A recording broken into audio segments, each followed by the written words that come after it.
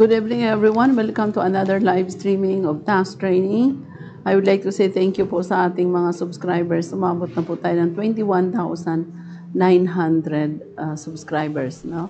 So, thank you very much. And our topic for tonight is part 2 of the implementing rules and regulations of Create Law. No? And then we have the tax updates on the RMC 81-2021, ito yung list of VAT-Exempt products, no? Na tungkol sa mga gamot. And then we will have our question and answer. Okay, so shout out, Hari. Shout out po ma'am kay Sir Eugene Cruz. Siya pa lang ma'am yung nagko-comment. Kasi ano pa lang eh, tas 8, no? Okay, so let's continue with our discussion on the part 2. Part 2 ng implementing guidelines ng rules and regulations, no? Kasi we have our Create Law 11534. Ito yung reforming the corporate income tax and incentive system ng tax laws natin. No? So ito yung mga incentives. Bakit binibigyan ng incentives ang mga corporation in order to help the companies because of the COVID-19. No? So yun yung reason talaga kung bakit na meron tayong mga incentives na binibigay. No? Okay. So, tapos na tayo dun sa customs duties and exemptions.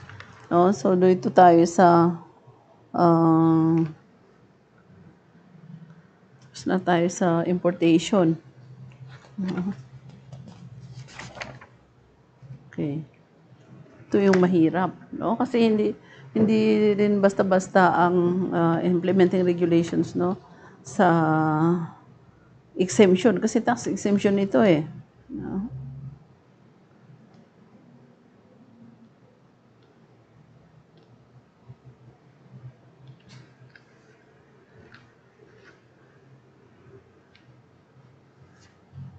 Ito yung sa bagay kahit na yung mga dati pa na mga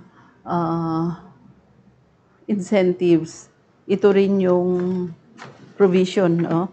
Ito yung exemptions from the payment of customs duties pag nag-import ang isang company ng mga equipments, no? But kung meron ka ng na-import na mga project na mga equipments, dapat yung importation na yun, utilize mo yun doon sa project or activity mo. In the event na yung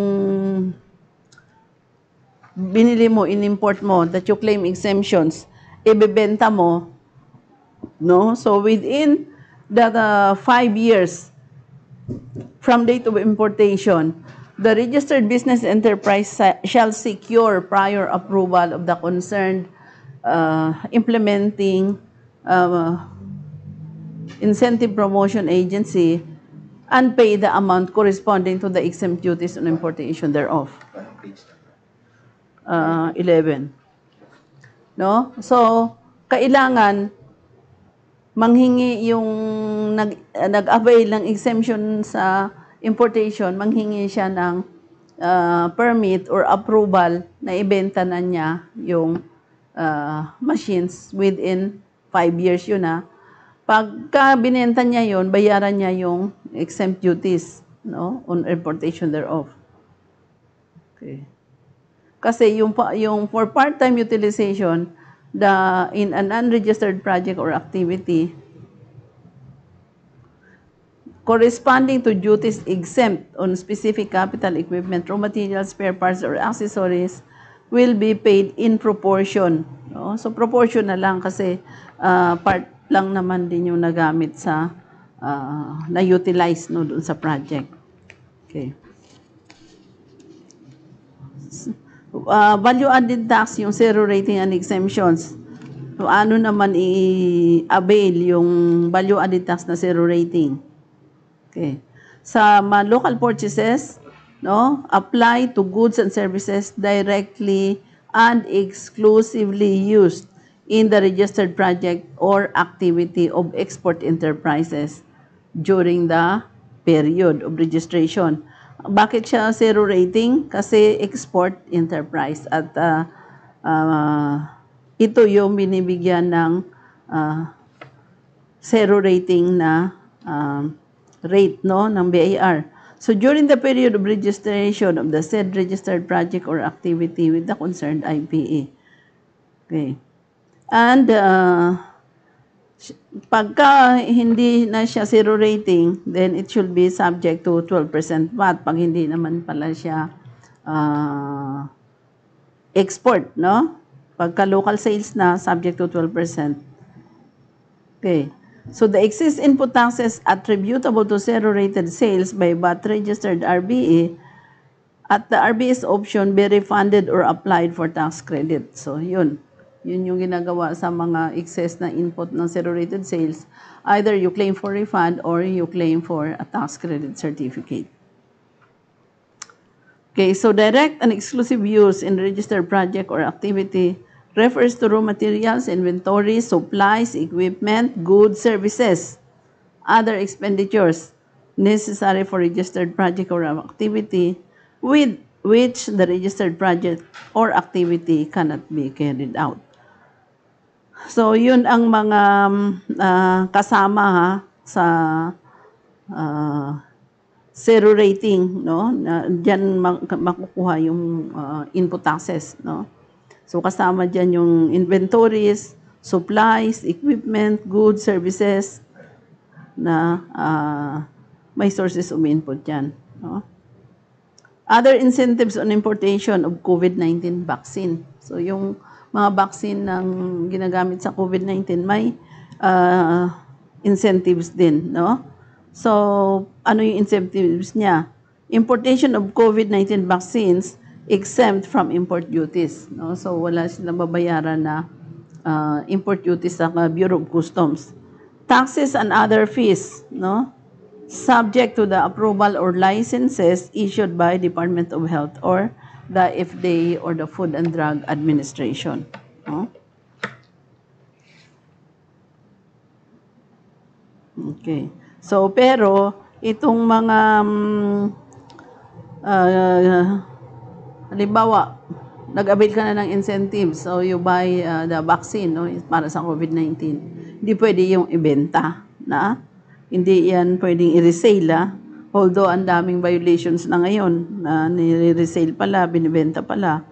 No? And it shall be distributed without any consideration from persons to be vaccinated. Dapat libre siya.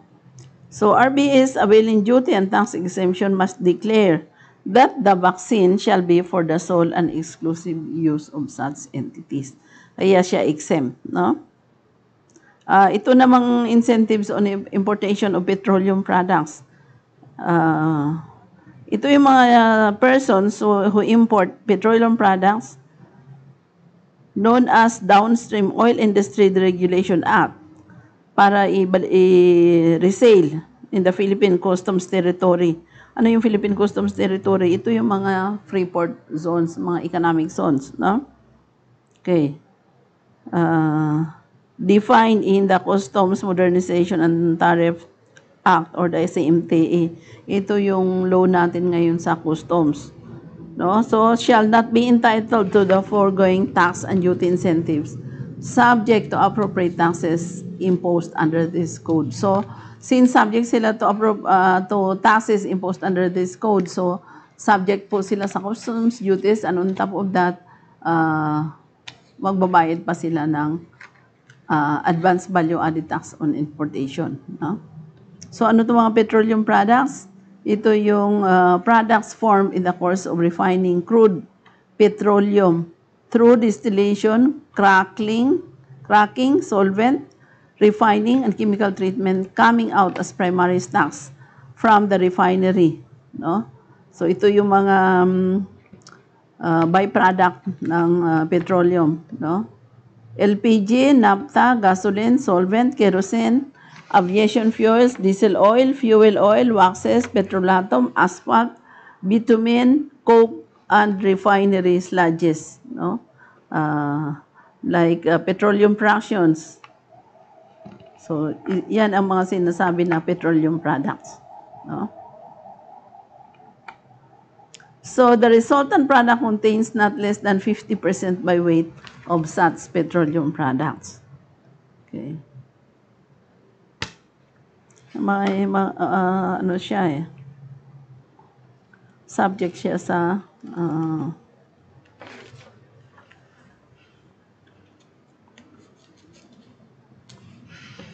customs duties, no? Okay.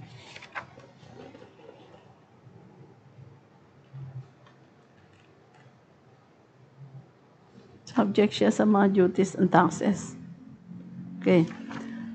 So let's now go to the start of the period of availment. Kailan ba mag-umpisa na yung period of availment, especially now that there is already this implementing regulations, no?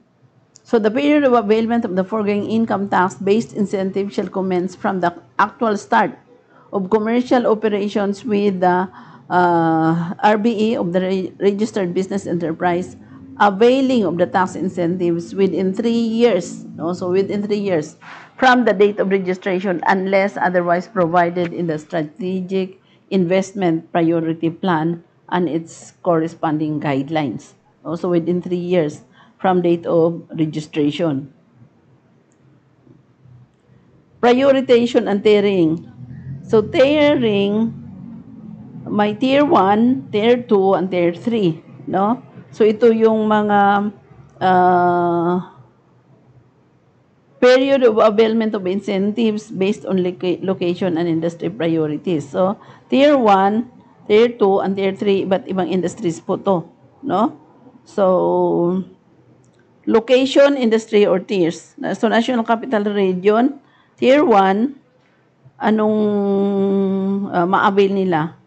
The 4 years income tax holidays plus the 10 expanded deductions plus the simplified corporate income tax. No? Sa Tier 2 naman, for the National Capital Region, the 5 income tax holidays plus the 10 expanded deductions plus the simplified corporate income tax. No? For the third tier, 6 income tax holiday plus 10 expanded deductions and simplified corporate income tax. Yan ang sa third tier 3, no? So, for metropolitan areas or areas contiguous and adjacent to National Capital Region, so Tier 1, 5 income tax holiday plus 10 expanded deduction and plus the simplified corporate income tax. No? Tier 2, this 6 income tax holiday. Tier 3, 7th income tax holiday. No? So, all other areas, 6 income tax holiday from plus 10 expanded deduction and special corporate income tax. Third, 2, 7th income tax holiday, and then the tier 3, 7 income tax holiday. Okay. So, yun yung mga incentives, no, based on location and industry priorities para sa mga exporter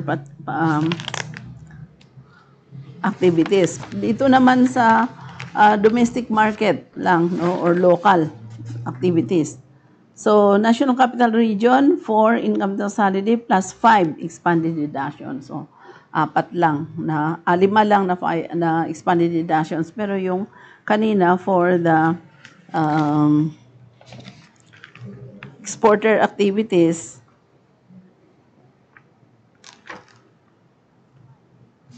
ilan yung expanded deductions niya? 10, no? So, dito sa domestic market, 5 lang. Okay. So, National Capital Region, 4 income tax holiday plus 5 income tax deduction. Expanded deduction. Tier 2, 5 income tax holiday plus 5 expanded deduction. Tier 3, 6 income tax holiday plus 5 expanded deduction. No? Okay, so for metropolitan areas or areas contiguous and adjacent to National Capital Region. So, yan yung mga expanded deduction siya and income tax holiday and all other areas. So, all other areas. Okay. All projects or activities located in areas recovering from armed conflict or a major disaster. Ito yung sinasabi ng Section 7 of the Implementing Rules and Regulations for the CREATE Law. Letter A, declaration of the President or his authorized representatives of the existence of an armed conflict or a major disaster, including pandemic, epidemic, support typhoon, or other analogous circumstances. Also, the issuance of a presidential directive for the implementation of recovery programs of the affected area or areas. No? Yung mga areas affected ng armed conflict, no? Okay. So, projects or activities relocating from National Capital Region. Okay. Entitled po sila ng additional years of income tax holiday to commence at the completion of the relocation of operations. So letter A, for the existing project or activity registered under this act, the additional 3 years of ITH shall commence after the expiration of the period of incentives granted under the certificate of registration issued to the RBE. So, nagbibigay din sila ng income tax holiday, no? For an existing project or activity under the transition period of this act, transition period, the additional 3 years of ITH shall commence after the expiration of the transition period provided under this act. No? So, the concerned IPA shall issue a CT, no, certificate of entitlement, no? Certificate of mamaya tingnan natin. So, entitlement to additional 3 years of ITH. No? So, complete relocation shall mean total physical relocation of the facilities outside of NCR, including the transfer of the full operations of the registered project or activity to the new area of operation. Okay. So, for the review and revision, so the industry and locational prioritization specified therein shall be subject to review and revision every 3 years. No? So, every 3 years po yung review and revisions. Shout out? Yes. Wala pa? Meron po. Shoutout po kay Ma'am Rowela Caballero. Okay. Pati po kay Ma'am LV Galanido. Good evening Okay. daw po. Shoutout din po kay Ma'am Rosalie Reyes from San Mateo, Rizal. Oh, di ba ka participant natin siya? Apo. Okay. Shoutout din po kay Ma'am Lilian Yao. Okay. And kay Ma'am Josie Tinto Bambao from Zamboanga del Sur. Wow. Nice place.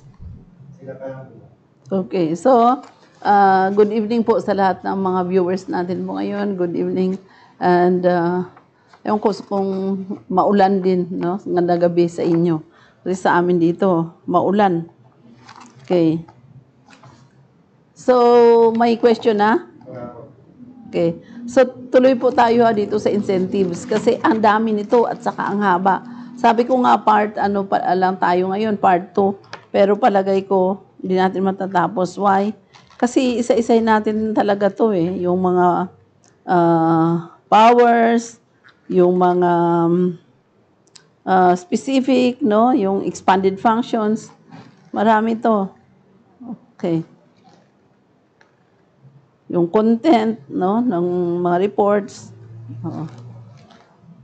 So, tingnan po natin to. Hindi natin matapos to ngayon. So, tapusin natin to next week. Okay. Sige. So, for the review and revision, every 3 years po review itong ah, mga incentives, no?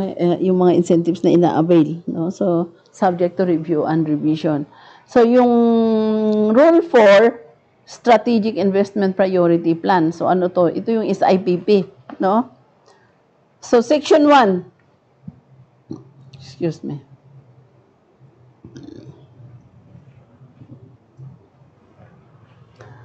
Section 1 of Rule 4 ng Strategic Investment Priority Plan, no?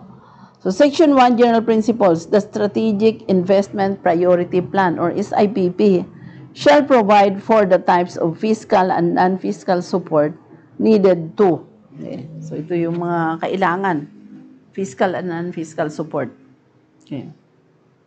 Letter A, create high-skilled jobs to grow a local pool of enterprises, particularly micro, no, small and medium enterprises that can supply to domestic and global value chains.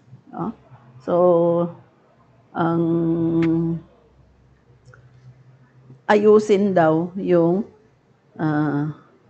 local pool of enterprises. No?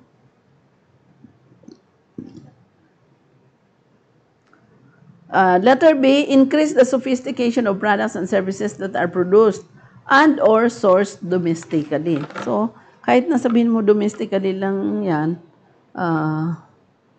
gawin mo namang sophisticated yung products. No? Letter C, expand domestic supply and reduce dependence on imports. No? So, ano tong expand domestic supply? Para magkaroon tayo ng self-sufficiency, yung tinanim natin, diyan tayo kukuha ng mga gusto nating gawin, no? So, sophistication ng products and services and or sourced domestically, no? So, sophistication ng product. Okay. Expand domestic supply and reduce dependence on imports. No? So, yung mga domestic na supply. Ayan. Okay. So, reduce dependence on imports. So, kaysa import tayo ng import, gawa tayo ng sarili nating product domestically. Attract significant foreign capital or investment. No? So, itong daming na mga scam dito, no? Yung mga foreign capital or investment and promote export diversification and accelerate countryside development. As these are consistent with the tier and local criteria of the SIPP, yung Strategic Investment Priority Plan. No? Okay. Promote export diversification and accelerate countryside development. No? So, consistent with the tier and location criteria of the SIPP. Okay. Wala pa rin question? Kasi maganda tong discussion natin eh. Okay.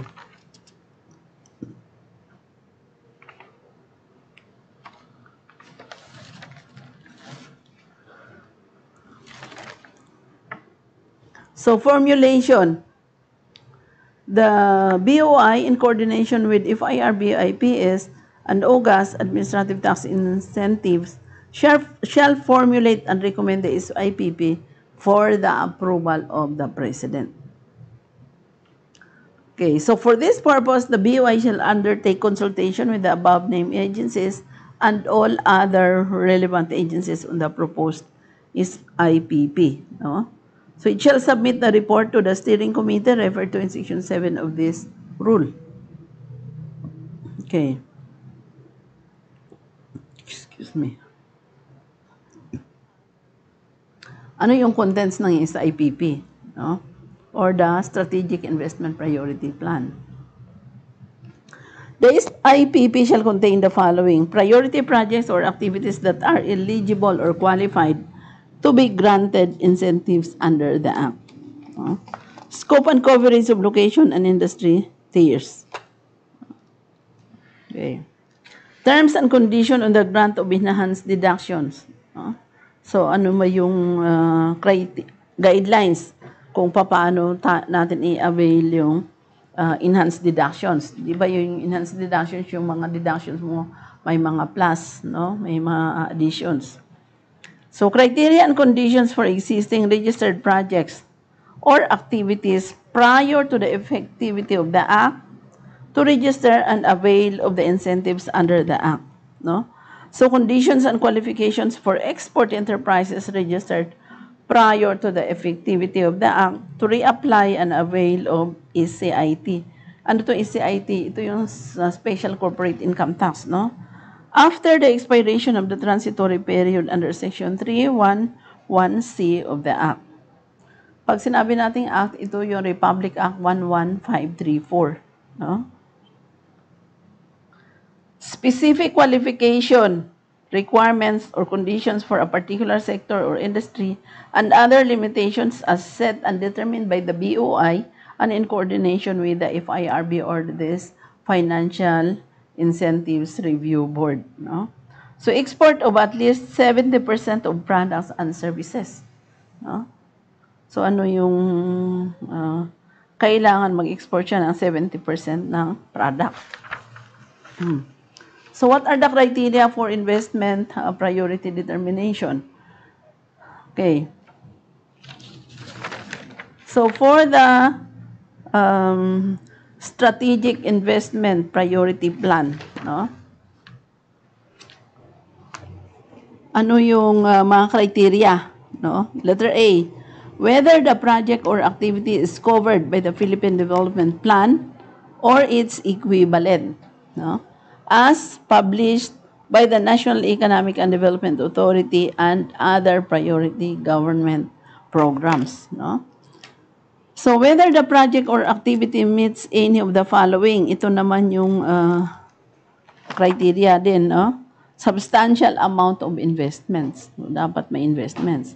Considerable generation of employment, especially towards less developed areas. So, nabigyan ng trabaho yung mga tao.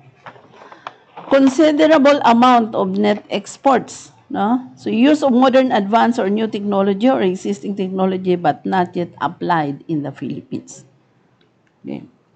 Processes and innovations including urban planning and development methods that will lead towards the attainment of the Sustainable Development Goals shall include but not be limited to adoption of adequate environmental protection systems and sustainability strategies. Okay. Also, for the investment priority, no? Address missing links and other gaps in the supply or value chain or otherwise moving up the value chain or product ladder. Next, promote market competitiveness or enhances the country's competitiveness as an investment destination. Next is enhance the capabilities of Filipino enterprises and professionals to produce and offer increasingly sophisticated products and services. And next is contribute to Philippine food security and increase income in the agriculture and fisheries sector. No? So we have to increase our food security. Alam nyo, sa YouTube channel ko, I used to watch also other YouTube channel, no? And isang YouTube channel that gets my attention, yung kay Iba Subic, no? Na nag-i-stay siya sa mga villages, yung mga remote villages na hindi natin nakikita. And then, pinipicture out niya yung how they cook their foods, no? Ano yung ginagawa nila. And ang one activity that struck me most is yung nag-iimbak sila ng pagkain, no? Tinuturo niya, lalo na yung mga tao nandun sa disyerto, nandoon may place talaga sila kung saan dinalagay nila or iniimbak nila yung kanilang mga pagkain. Also, during snow, o yung malamig na malamig, may mga taguan din sila, kasama na yung mga anak ng kanilang yaks na parang mga baka nila na para hindi malamigan, no? Kasi mamamatay sa lamig. At saka binabalutan nila ng damit o kaya sako para hindi malamigan. So, ang sabi ko, para ma-increase mo yung food security and increase income, agriculture, fisheries sector, no? Mag-prepare tayo. So, halimbawa, during the harvest season, paano natin i-preserve yung ating mga products na magamit natin siya longer, no? Kasi isa namang YouTube channel that struck me most yung isang babae na how they preserve naman their pork, no? Kakatay sila ng isang malaking baboy, tapos pa-smoke nila, and it will stay for 1 year. So, hindi na sila bumibili ng pork. Doon na lang sila kumukuha, no? Hindi nasisira. Pinapahang nila, tapos ini-smoke ng cypress, no? Na mga dahon. So, napipreserve na yun for 1 year. Kaya nga sabi ko, bakit tayo, yung mga Pinoy, parang pag pinuntahan yung mga bahay natin, no? Sa experience ko to, yung kakainin mo for today, hahanapin mo pa, no? Na magtatrabaho ka kasi yung sweldo mo, pambili mo pa ng bigas. No? Sa kanila hindi, may nakaimbak na na pagkain. So yung hinahanap mo ngayon, iimbak mo na naman yan ulit. No? So wala kasi tayong sistema na ginagawa na ganyan sa mga bahay-bahay natin, no? Pero kung gagawa tayo ng sistema, it's not too late to adapt, no? Kaya nga sabi ko, maka-develop tayo ng mga sistema na itong mga pagkain natin, ito yung mga farm product natin, maimbak natin during the year, napakalaking napakalaking tulong na po sa atin, no? So ang gagawin natin is produce ng produce, tapos iimbak natin and magagamit na natin all throughout the year, no? Ito yung fisheries, agriculture natin, no? Ang dami pa nating mapapakinabangan sa mga sectors na to. Promote regional and global operations in the country, no? Ano yung regional and global operations? Yung slogan ng Japan, no? Matagal ko na itong nakita doon sa mga magazine nila, no? Yung sabi nila na think globally, act locally. Imagine, ano yun? Think globally, alamin mo ano yung trend globally. And then, apply mo yan. You act it locally so that ready ka. So, that's a good mindset. Industry tiers. Tier 1, ito yung mga job creation, no? Ito yung mga industry na bibigyan sila ng incentives, pero ito yung kanilang purpose, no? Merong potential for job creation, may under provision of basic goods and services, no? Value creation, kasi may innovation. Ano yung innovation? Nagre-research ka, nagde-develop ka something, nag-i-innovate ka, no? May binabago ka, may ini-improve ka na product.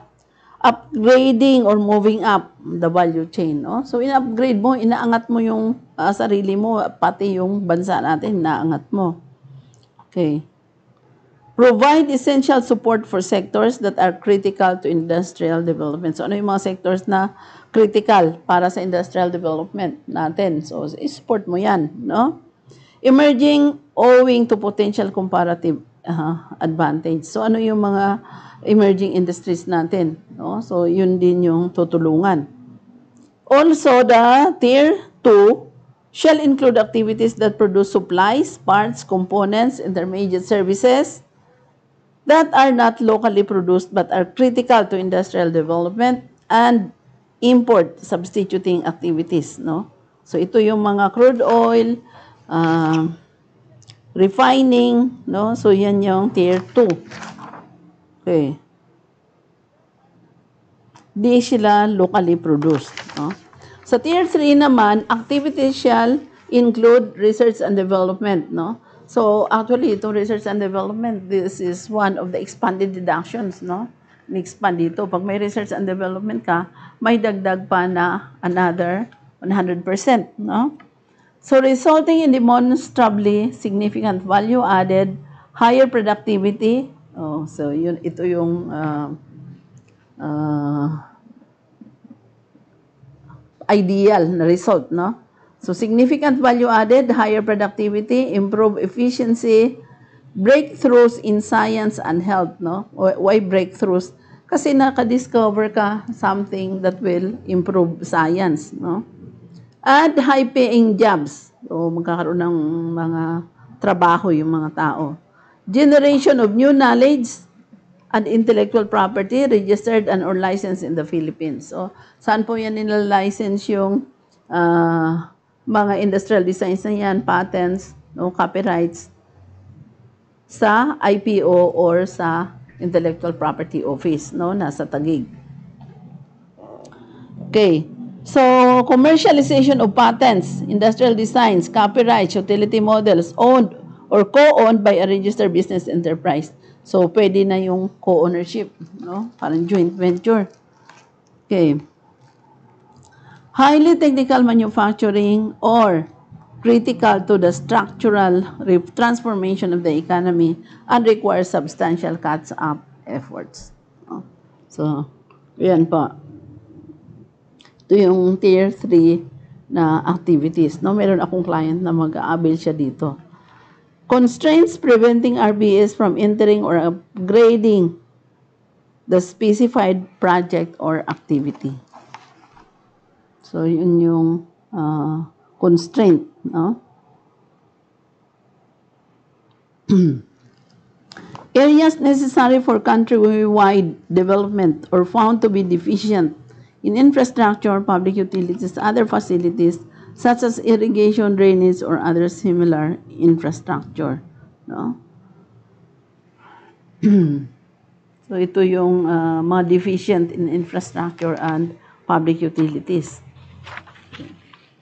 So, in no case shall the IPS accept application unless the project or activity is listed in the SIPP.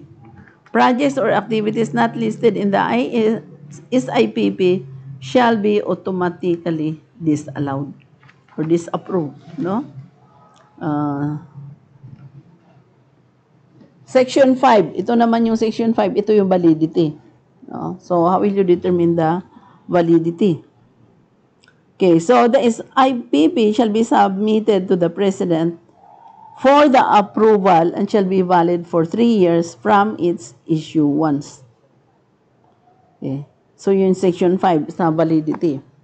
Provided that the BOI shall formulate and submit a new SIPP to the President not later than October 1 of the 3rd year of its effectivity. No? So, further, all such areas under Memorandum Order Number 50 approving the 2020 Investment Priorities Plan signed by the President on November 18, 2020, which took effect on December 6, 2020, and its general policies and specific guidelines to implement the 2020 Investment Priorities Plan shall be open for application until the publication of the SIPP under the Act. So, ito yung mga approval, no? So, valid lang siya ng 3 years. Okay. Mandatory laws. SIPP shall include sectors or industries that are mandated by special laws to be listed in the investment priority plan and or granted incentives. Okay. Steering committee composed of BOI managing head as chairperson and then authorized representative of the office of the president, IPAs, no, and chairperson of the technical committee of the FIRB. Okay. Amendments to the SIPP. and then publication.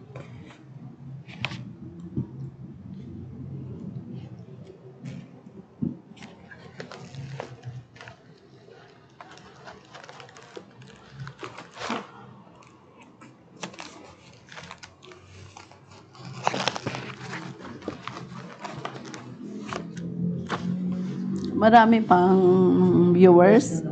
Ha? May question. May shoutout? Meron din po. O, sige. Bago ko ituloy yung ating implementing regulations and also bago ko din sabihin sa inyo yung RMC natin, no, as our tax update. No? It is about VAT-Exempt. No? VAT-Exempt products. Okay. So, shoutout muna bago yung question. Shoutout po kay Ma'am Caron G. Good Okay. evening daw po. Pati po kay Ma'am Lilia Fernando. Wow. Andyan si Ma'am Lilia. Okay. And then kay Jojo Trimor. Good evening daw po. Good evening po. Shoutout din po kay Ma'am Rosalina Tune. Okay. Pati po kay Sir Ryan Deocades. Okay. Apo. Shoutout din po kay Ma'am Rodora Constantino. Okay. Apo. Sila pa lang, ma'am. Sige. So, shout out po. Ilan yung viewers natin ngayon? 18 po. Okay, so shout out po sa ating viewers. Thank you very much and thank you for watching. No? So, proceed na po tayo sa question and answer. Bago ko sabihin yung isang pang tax update natin, ito yung mga VAT-exempt products. No? Okay. Sige, Hari. Question muna. Apo. Yung question, ma'am, galing po kay Sir Ryan Okay. Deocades. Yung taga Iloilo, no? Apo. Okay. Is it correct for a BIR to register a corporate taxpayer as non-VAT if it is a PESA registered entity? Yes, that is correct po. Kasi, pero ang PESA kasi, ang PESA registered entities, meron yan silang mga zero-rated sale, no? So, since in lieu of all taxes lang sila, hindi naman sila magbabayad ng tax, although, ng VAT. Although, kung meron silang local sales, then that is subject to VAT, no? Value-added tax. Tapos, ma'am, sabi niya po, the percentage tax appears in the COR registration. Patanggal nyo. No, kasi patanggal nyo. Kasi yung nag-i-encode niya na taga-registration, naglalagay talaga sila kasi business taxes yan eh. But unless nasabihin mo sa kanila na mayroon kang exemption dyan, saka lang nila yan hindi ilalagay. Pero pag wala kang ipakita, ilalagay nila talaga yung tax types. Okay. Next, ma'am, kailangan pa daw po ba mag-amend ng ITR kapag mag-amend din ng percentage tax? Not necessarily. Why? Kasi ang ano mo naman doon is yung gross eh. No, ni-report mo sa income tax ang gross at saka nag-claim ka lang ng expenses. No?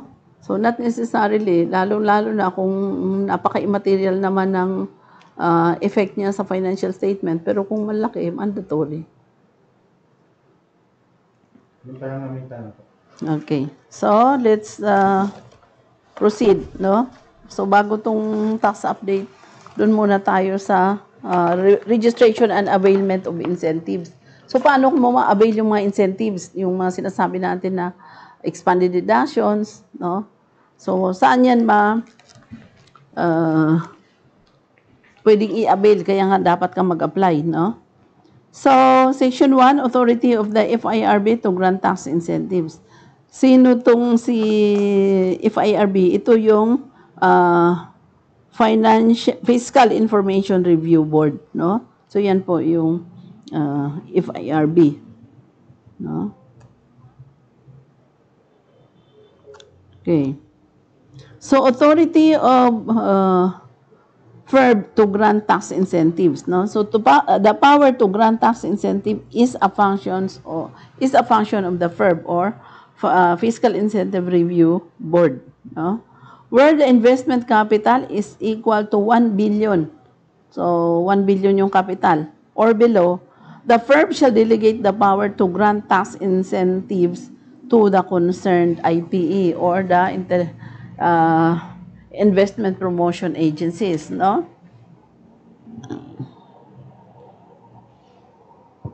Okay.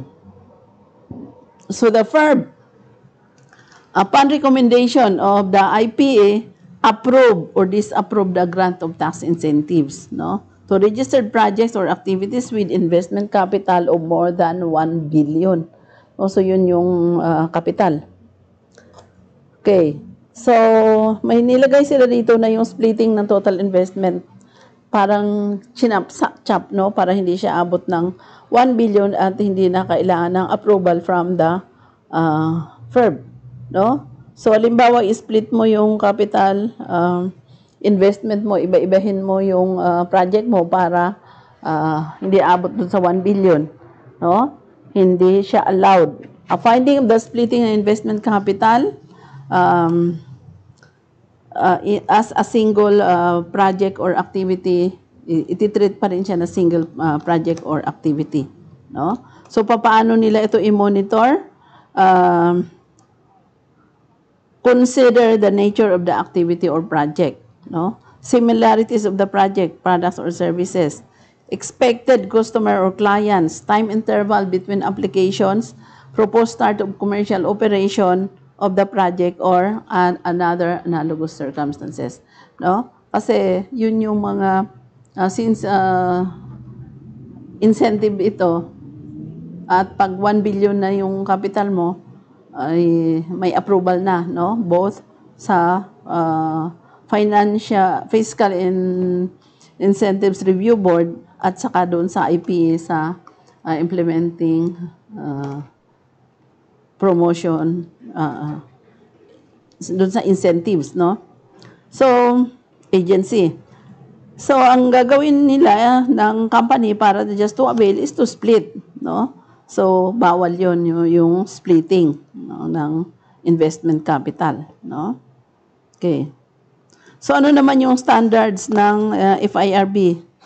Develop a more responsive, globally competitive tax incentives regime that is performance-based, targeted, time-bound, and transparent. So, yun naman yung mandate sa FIRB or the Fiscal Incentives Review Board, no? Provide assistance to attract preferred investment, no?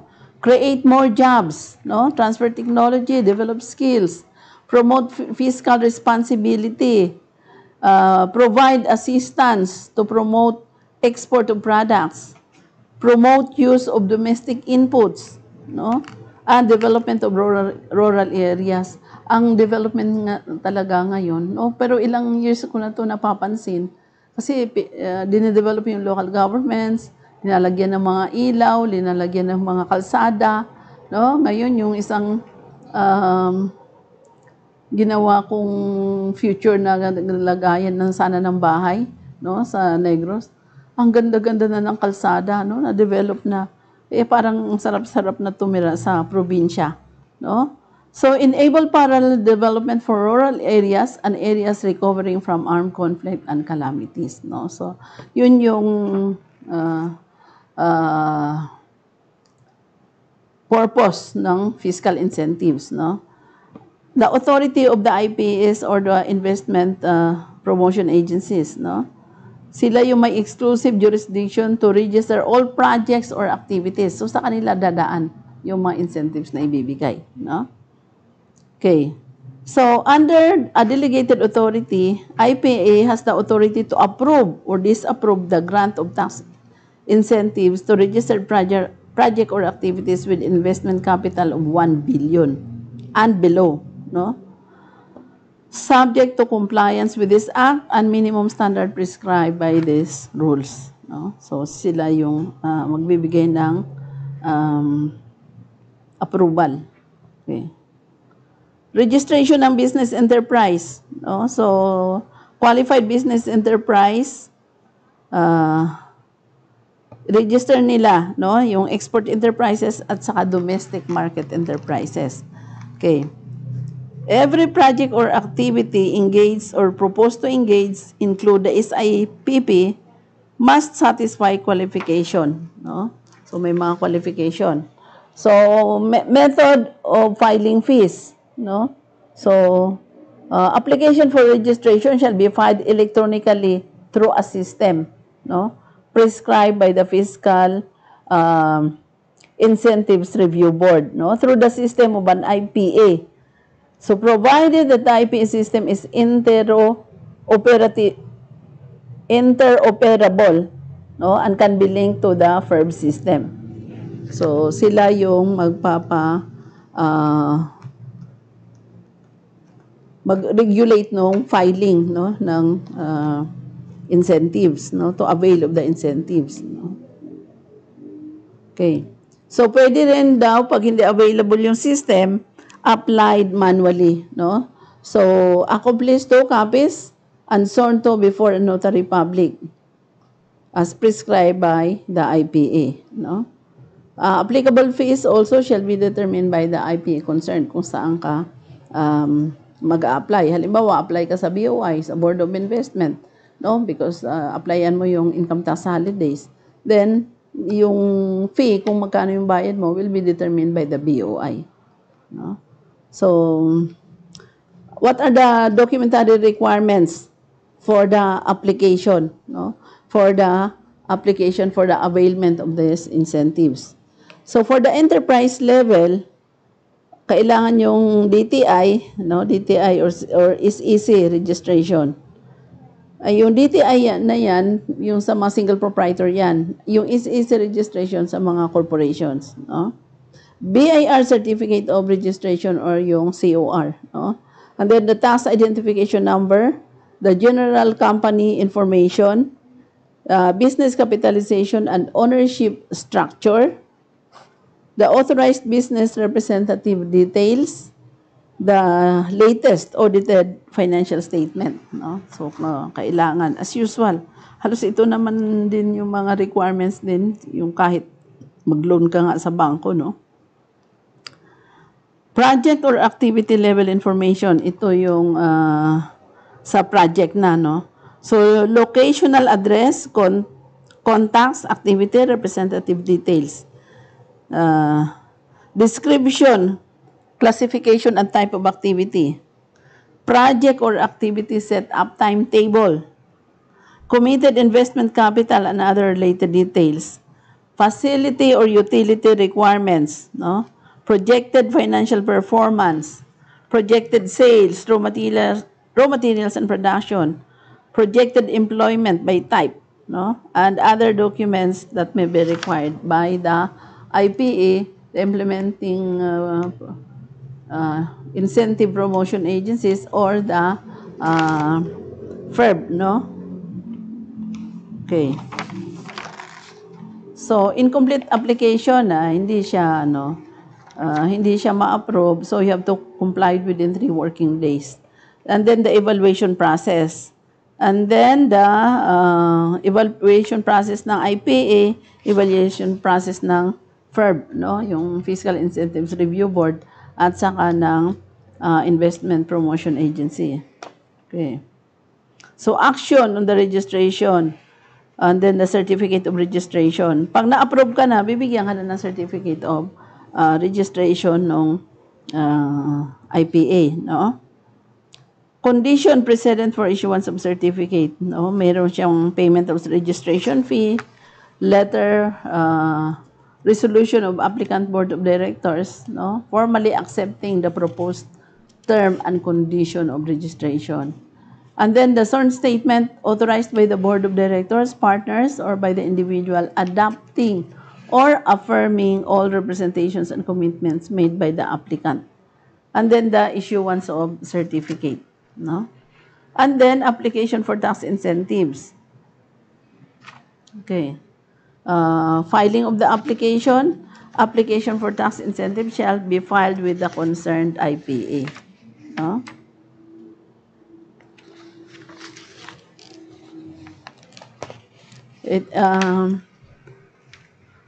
Yung kanina, registration lang yun ng business enterprises. No?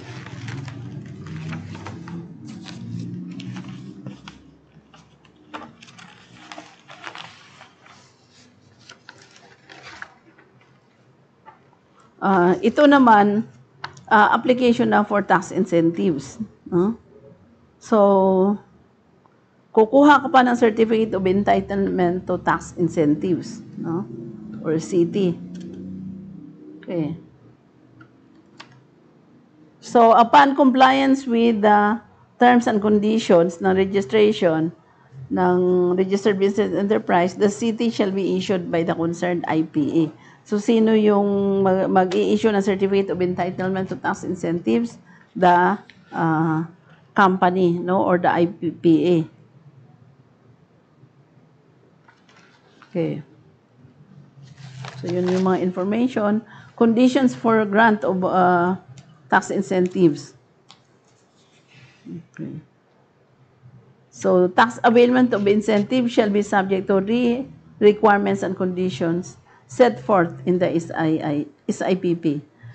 And then the compliance with the target performance, compliance with the e-receipting and e-sales requirement, no? Installation of adequate accounting system, submission of annual reports of beneficial ownership of the organization and related parties.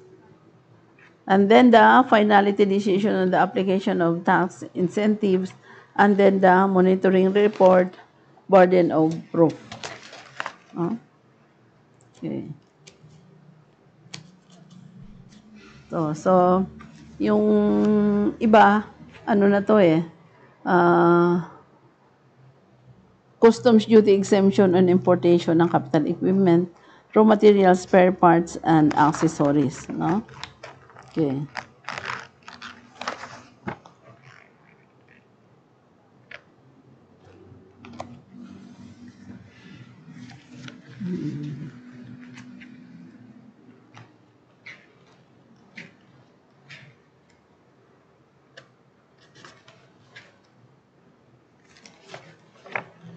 Okay.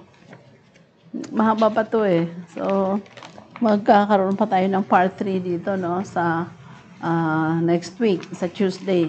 Karoon pa po tayo ng part 3. Kasi meron pa akong i-remind sa inyo ito yung tax updates natin. No? So, Harry, may question? Shout out. Ha? Wala pa po. Okay. So, tuloy po tayo sa ating tax update. Ano yung tax update natin? Ito yung RMC 81-2021 list of VAT-exempt products. So, ano ba itong mga VAT-exempt products? No? So, RMC 81-2021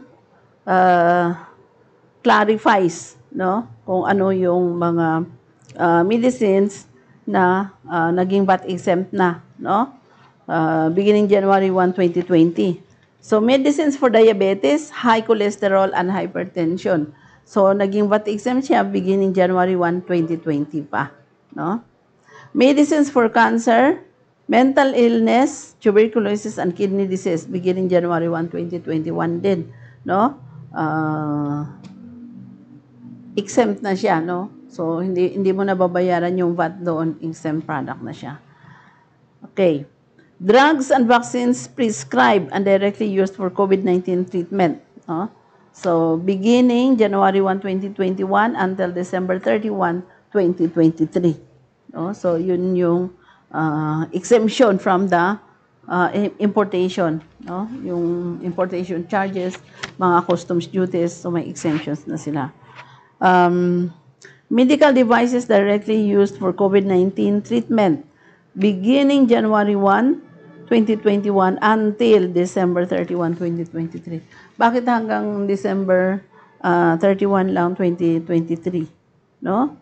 So, yun yung may ano pa ang COVID sa atin, no? Parang hindi pa tayo naka-recover. Kasi yung Japan, Australia, yung recovery nila is 2021, no? Yung US 2024 pa. So, ito, 2023, no? Until December 31, 2023 lang yung kanilang exemption, no? Okay. So, ano yung mga example po, no? Napakahaba nito, 58 pages. Kaya nga sabi ko, part lang yung babasahin natin kasi ito yung mga drugs na wala ng VAT, no? Tinanggal na. Kaya mura na lang siya. Okay, so what is the generic name? Ito yung aliskiren, amlodipine, no? 150 milligrams or 5 milligrams, no? Film-coated tablet. Amlodipine, also a tablet, no? 5 milligrams, 2.5 milligrams, 5 milligrams, no? 10 milligrams, no? So ano siya? Film-coated tablet. Okay. Amlodipine plus hydrochlorothiazide, no? So also tablet. Amlodipine plus hydrochlorothiazide, no? It's also a tablet. Okay. Amlodipine plus valsartan plus hydrochloride. Okay. Amlodipine plus valsartan hydrochlorothiazide. No? So 10 milligrams, 160 milligrams, 25 milligrams film-coated tablet. No? So karamihan dito tablet lang na ordinary or film-coated tablet. No?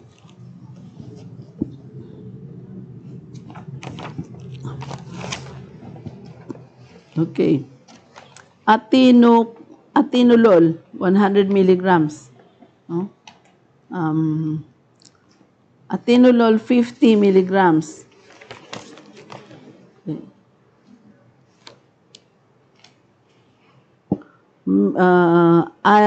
Atenolol, 25 milligrams. No? Atorvastatin, 10 milligrams or 5 milligrams. Okay. So, yan ang mga pangalan, no? Bisoprolol, no? Film-coated tablet.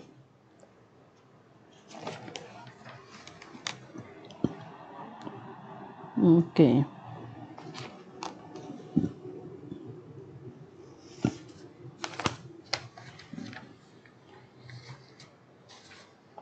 Ang dami. There are 55 pages, no?